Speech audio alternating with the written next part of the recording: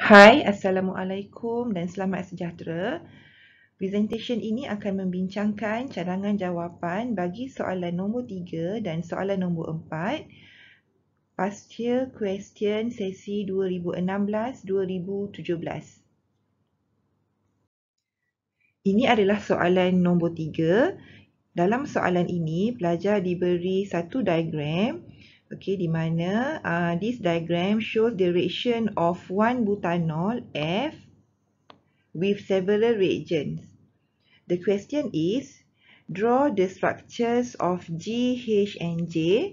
Suggest the reagents needed to prepare F from methanol. Name the functional group in compound H. Give one chemical test to differentiate compound F from 2-methyl-2-butanol and state the observation and write the chemical equation. And then the last question, suggest the reagents to convert F to butanol.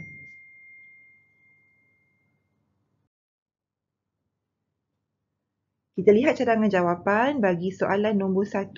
Draw the structures of G, H and J. Jika dilihat, apakah dia struktur untuk G? Daripada satu compound, bila bertindak balas dengan sodium hydroxide aqueous solution to form alcohol, this reaction is hydrolysis of haloalkane. Pelajar kena ingat kembali beberapa reaction untuk menghasilkan alkohol. Salah satu method to prepare the alcohol is hydrolysis of haloalkane. So, what is the structure of G? Structure of G is a haloalkane with 4 carbon. This is the structure of R for haloalkane. So, dia akan kekal sama 4 carbon. Cuma nanti OH tu akan ditukarkan dengan halogen, sama ada pada nak gunakan Cl, ataupun Cl ni boleh juga digantikan dengan bromin. Seterusnya, struktur untuk H. Daripada primary alcohol, this is primary alcohol. When react with concentrated sulfuric acid and heated, the reaction here is dehydration of alcohol. Dehydration of alcohol akan menghasilkan alkene. So the structure of alkene, the number of carbon still the same, 4 carbon. CH3, CH2, CH2, double bond will form here. CH, CH2. Ingat kembali bahawa nanti akan bila OH ni di-remove, karbokation akan terbentuk di sini. Kemudian hydrogen from adjacent carbon will be removed. So ini adalah struktur untuk H. Kita akan dapat 1-butene. Seterusnya, kita lihat struktur untuk J. When primary alcohol react with potassium dichromate followed with addition of acid. Sebenarnya ini adalah oxidation reaction.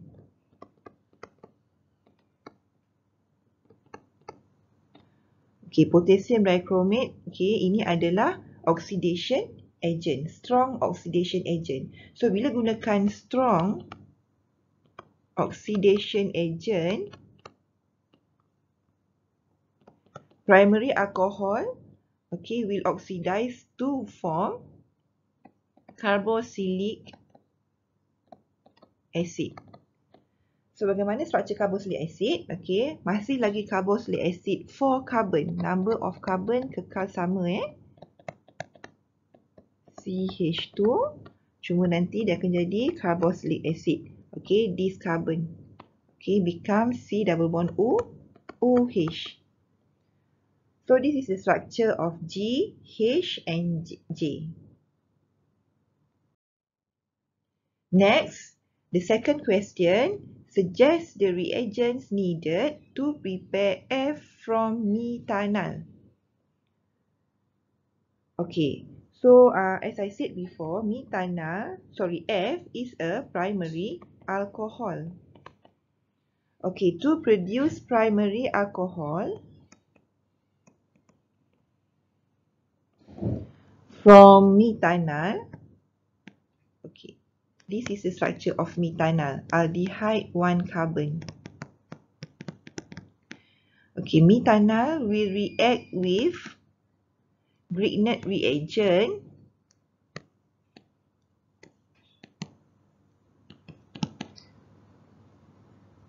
followed with hydrolysis process to produce primary alcohol. Okay, now how to predict what is the structure of Grignard reagent here? Okay, we look at to the structure of primary alcohol, which is F. Okay, this is the structure of F.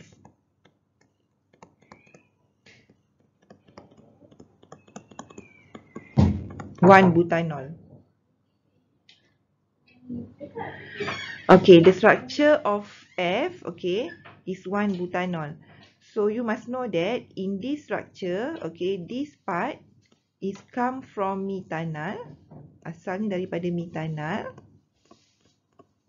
Okay, while this part is a R from Grignard reagent. R from Grignard reagent. So kita dah boleh predict macam mana structure Grignard reagent. The structure of Grignard reagent is CH3, CH2, CH2, Mg. X ni can be bromine or Cl. Let's say I use bromine here. Okay, so to answer this question, suggest the reagents. Okay, so you must write that step 1, Grignard reagent. This Grignard reagent mesti lukis structure Grignard reagent yang betul. In dry ether, the Grignard reagent in dry ether, add with methanol, and then after that step 2, hydrolysis process. So to write the hydrolysis process, you can write H2O/H plus, atau kamu boleh tulis H3O plus. Okay, so this is the answer for number 2. Next is question 3.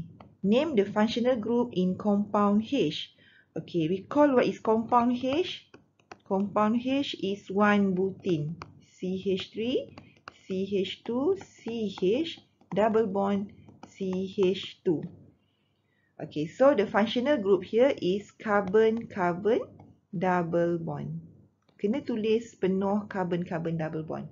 Okay, pelajar tidak boleh tulis setakat double bond saja. Kena mention carbon-carbon double bond. Soalan seterusnya. Give one chemical test to differentiate compound F. Okay, again, compound F is primary alcohol from 2-methyl-2-butanol. 2-methyl-2-butanol, jika pelajar lukis strukturnya, dia adalah tertiary alcohol. Okay, so you have to state the observation and write the chemical equation. First, you must give the name of the chemical test. So, the most suitable test to differentiate primary alcohol dengan tertiary alcohol is a Lucas test. And then, you must state the reagent used. The reagent used for Lucas test is concentrated HCl in zinc chloride. And then, observation. What is the observation? Okay, for F, which is F is a primary alcohol, the solution doesn't turn cloudy within 10 minutes.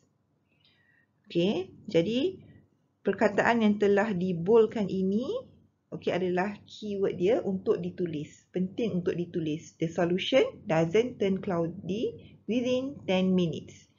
While for 2-methyl-2-butanol, which is tertiary alcohol, the solution turns cloudy immediately.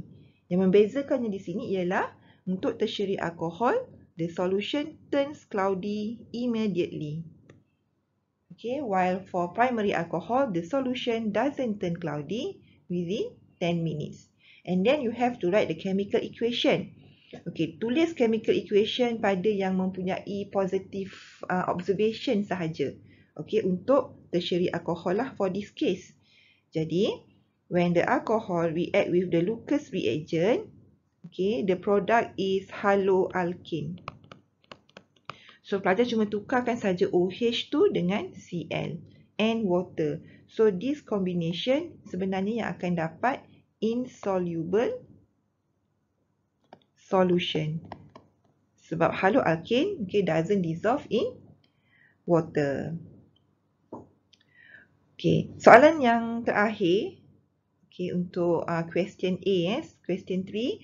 Suggest the reagents to convert F to butanal. Okay, so again, what is F? F is a primary alcohol. CH3, CH2, CH2, CH2OH. Okay, so when primary alcohol, okay, we want to convert to become butanal.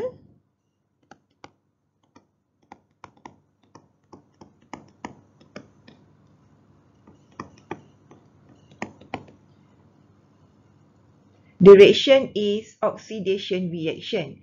Tapi kena gunakan mild oxidation agent.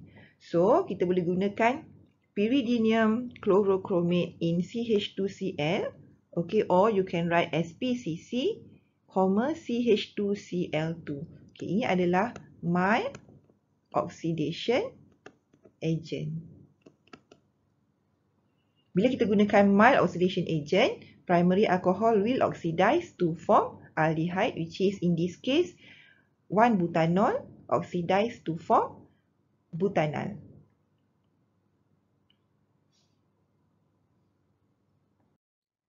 Question B, state and show the mechanism for the reaction of 1-bromobutane with the hydroxide ion. Okay, the mechanism of haloalkane with the nucleophile has two types, iaitu sama ada SN1 mechanism or SN2 mechanism. Pelajar kena decide sama ada reaction ini adalah SN1 or SN2. Okay, untuk memastikan jenis or type of reaction, pelajar lihat dulu class of haloalkane. 1-bromobutane is primary haloalkane. Selepas itu, kita lihat jenis nucleophile yang diberikan. Hydroxide ion is strong nucleophile. So, when primary haloalkane react with strong nucleophile, it will undergoes SN2 mechanism. So, pelajar nyatakan the type of reaction is SN2 mechanism. Kemudian, tunjukkan okay, bagaimana SN2 mechanism berlaku untuk 1-bromobutane with hydroxide ion. Okay, first, you have to draw the structure in 3D. Okay, this is 3D structure of 1-bromobutane. Okay, kemudian 1-bromobutane react with hydroxide ion. Okay, tuliskan lone pair pada oxygen atom in hydroxide ion. Next, okay, gunakan arrow to show the mechanism di mana in this mechanism, lone pair from hydroxide ion will attack the carbon and make sure that okay, it attack that carbon from the back side. Maksud back side tu mesti opposite side daripada position of the halogen. So, bila kita lukis halogen di sebelah sini, okay, nucleophile will attack the carbon okay, from this side. Must be opposite side. And then at the same time, the bond between bromine and carbon will break. Okay, show by using the arrow. And then, write the arrow and write the slow here. This is the rate determining step. So you must write the word slow here. Okay. And then it becomes the transition state. So this is the transition state.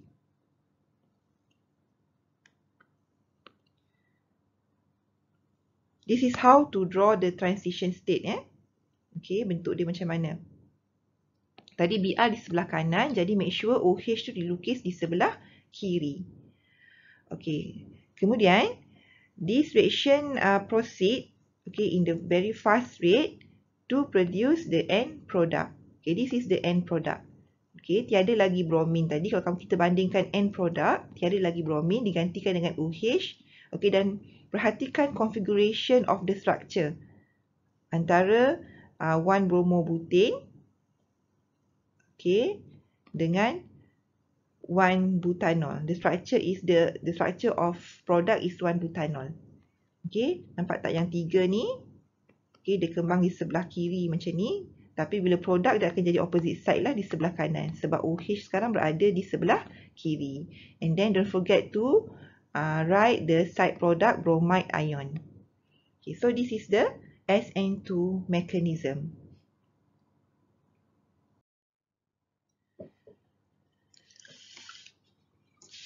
Now we go to question 4.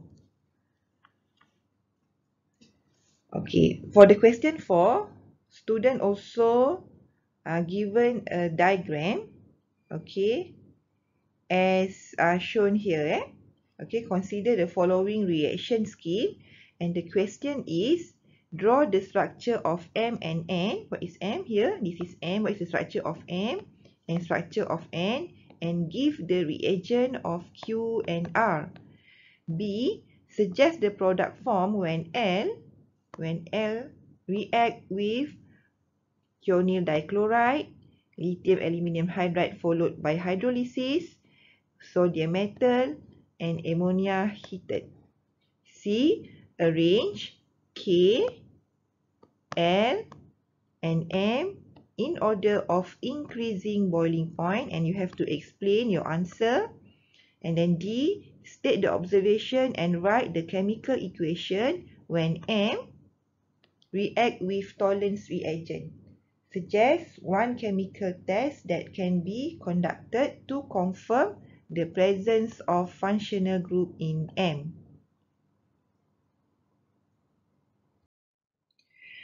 Question A. Draw the structures of M, N, N, and give the reagents Q and R. Okay, M. When this structure, when structure of K is 3-hexene, react with ozone, followed with zinc and hydrolysis. Okay, this is what we call ozonolysis process. Okay, this is ozonolysis process. Okay, dalam ozonolysis process, berlaku carbon-carbon double bond break. Okay, berlaku bond cleavage di situ, untuk menghasilkan M. So the structure of M here is CH3, CH2, C double bond OH. Okay, sebabkan sebelah kiri dan sebelah kanan tu adalah sama. Okay, ini adalah symmetry alkenes. Jadi kita akan dapat satu structure saja untuk M. Okay, seterusnya structure untuk N. Okay, bila aldehyde, the structure of M tadi tu adalah aldehyde. Okay, when aldehyde react with NH2, NH2,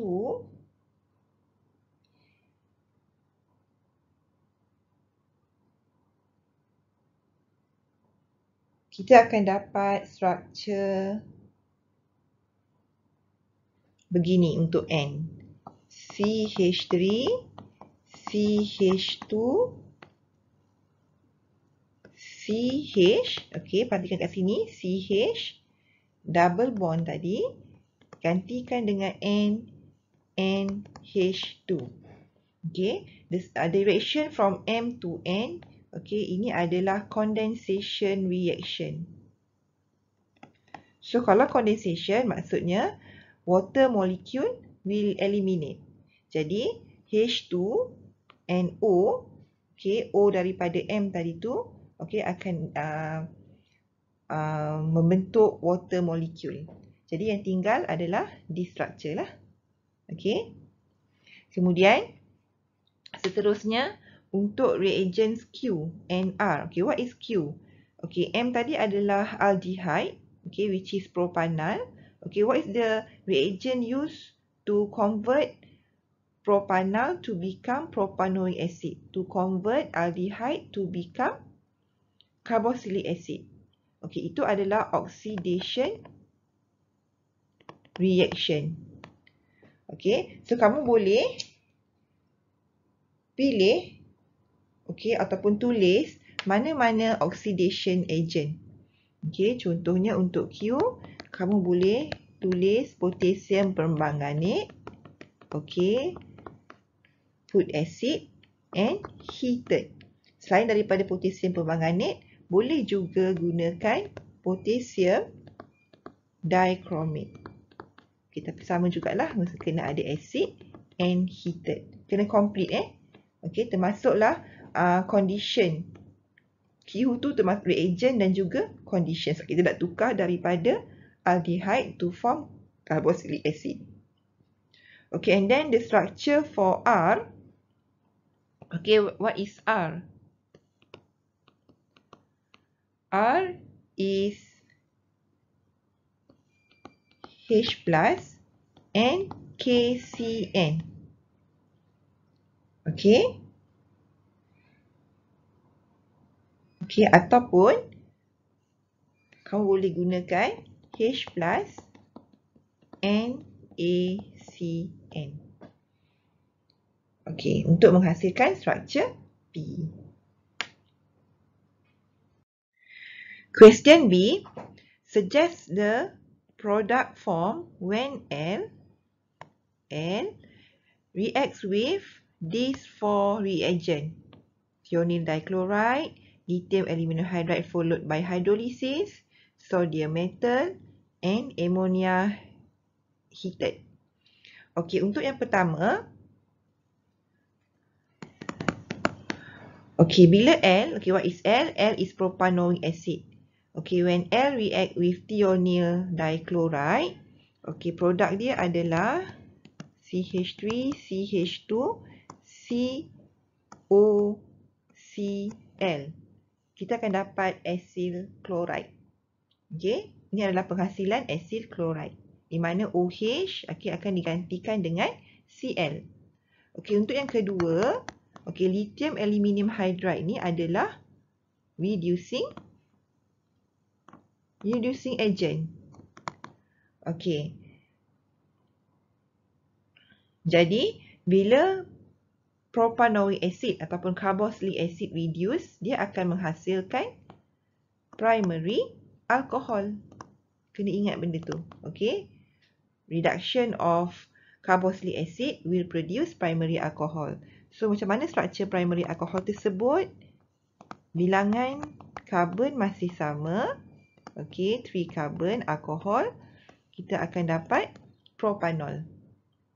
Yang ketiga, when carboxylic acid react with sodium metal, okay, kita akan dapat sodium carboxylate salt. Okay, the structure is CH3, CH2, C, double bond O, O, and A. Di mana H tadi tu, okay, hydrogen from carboxyl group akan digantikan dengan sodium metal. Okey, dan seterusnya untuk nombor 4, bila carboxylic acid react with ammonia, okey, itu akan menghasilkan amide. CH3, CH2, C double bond O, and H2 akan menghasilkan primary amide. Question C. Arrange K, L and M in order of increasing boiling point. And you have to explain. Okey, kita lihat semula apakah struktur K. Tadi kita dah jawab. Okey, K is alkene. CH3, CH2.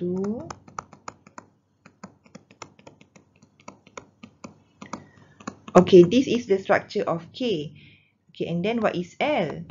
L is propanoic acid.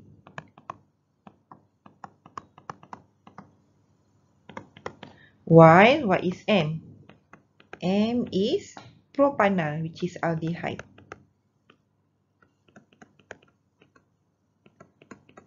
Okay. The boiling point of a compound depends on the strength of intermolecular forces. Stronger intermolecular forces require more energy to separate the molecules in the liquid state in order for it to boil. Jadi, pelajar perlu mengenal pasti type of intermolecular forces between each compound. Okay, between K, between L and between M molecules. Okay, kita lihat satu-satu. The forces acting between M, okay, M is a aldehyde, are London dispersion forces and dipole-dipole forces. Okay, for K, K is an alkene. Okay, if K exists as trans isomer, it is non-polar molecule and has only London dispersion forces between molecules. But if K is an alkene, exists as cis isomer, it is a polar molecule and has both London dispersion forces and dipole-dipole forces between molecules. Okay, so K ni ada dua keadaan lah. Okay, kalau dia dalam keadaan trans isomer, cuma ada London dispersion forces. Tapi kalau dia dalam keadaan cis isomer, okay, molekul tersebut adalah polar molecule, so dia ada dua-dua, London dispersion forces and dipole-dipole forces. Sekarang kita compare between M and K. So, nampaknya macam sama kan type of intermolecular forces between K and M. Okay, the boiling point of K is higher. Okay, K is higher than M. Kenapa? Sebab molar mass for K is equal to 84, while molar mass for M is equal to 58. Okay, this is because much higher molecular weight makes polarizability more significant in K and causes it to have much stronger London dispersion forces. Okay, itu sebab, alright, K has higher boiling point than M. Disebabkan oleh faktor molecular weight. Okay, so what happened to L? Okay, L has highest boiling point compared to K and M.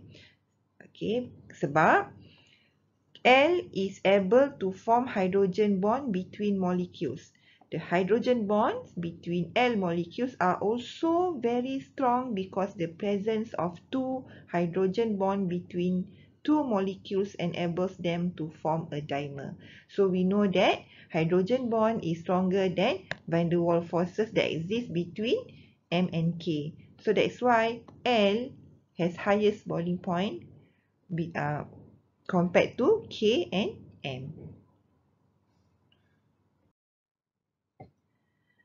The last question, state the observation and write the chemical equation when M react with Tollens reagent. Okay, what is M? What is the structure of M? M is propanal. CH3, CH2, C double bond OH. So M is an aldehyde, which is propanal. Suggest one chemical test that can be conducted to confirm that presence of functional group in M. Okay, so when M react with Tollens reagent, the observation is the formation of silver mirror. Okay, this is the chemical equation. You draw the structure of M and you write the Tollens reagent. Okay, this is the Tollens reagent. Okay, so the product is propanoate ion. It become propanoate ion, and the silver solid will form, as we can see, as silver mirror. Okay, and then suggest one chemical test that can be conducted to confirm the presence of functional group in M. So what is a functional group in M? Carbonyl group. So the test that we can use to detect the presence of carbonyl group is Brady's test. Okay, ataupun kamu boleh tulis reaction with 2,4-dinitrophenylhydrazine, or you can write reaction with 2,4-DNPH. Short form macam ni lah. Okay, sama ada kamu boleh tulis nyatakan saja Brady's test sebab dia kata suggest one chemical test. That's all for this presentation. I wish you all the best for your chemistry paper. Good luck and bye.